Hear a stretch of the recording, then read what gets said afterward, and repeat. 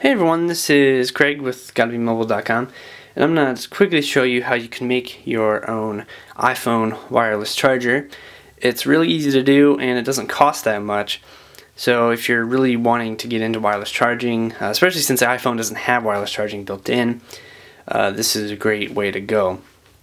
You really just need a couple things for this to work. The most important piece of the puzzle is a wireless charging receiver. And as you can see, it has a lightning connector on there, so you can plug it directly into your iPhone to instantly make it wireless charging compatible. The second thing you'll need is just any iPhone case. Doesn't really matter what iPhone case, just anything that you have. I had this one lying around, so I'll just use this for now. And obviously you'll also need a charging pad that you set your phone on to charge it. So let's get started.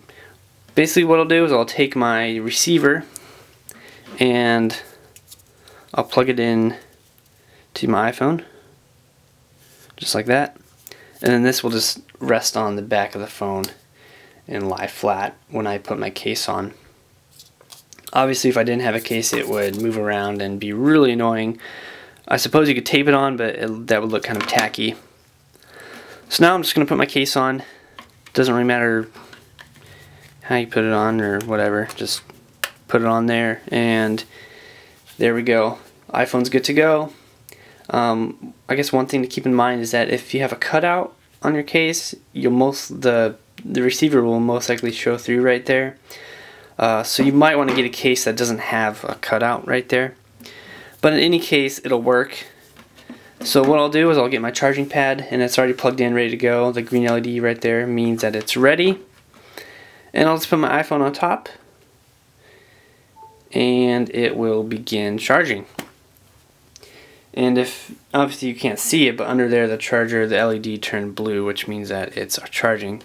So it's charging now. I can take it off, and it'll stop charging. The LED will go back to green. And that's really all there is to it. As far as cost, the receiver itself was about $10, and this charging pad from UTech, just a generic charger, that was about $12. So $22 to turn your iPhone, or make your iPhone wireless charging compatible.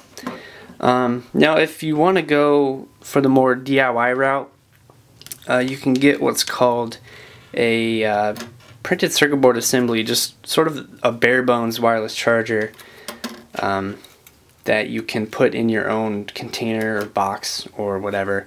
This was about $20, which is a bit expensive, but that's mostly because this is a 3-coil charger, and that just means that there's a wider range that it has.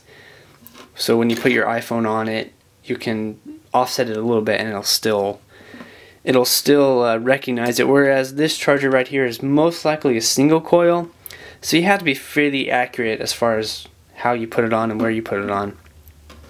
You can obviously get this cheaper as a single coil for about $10. I'll put all of this info in the description, and I'll put a link in there where you can learn more about how to make your own iPhone wireless charger. Thanks for watching.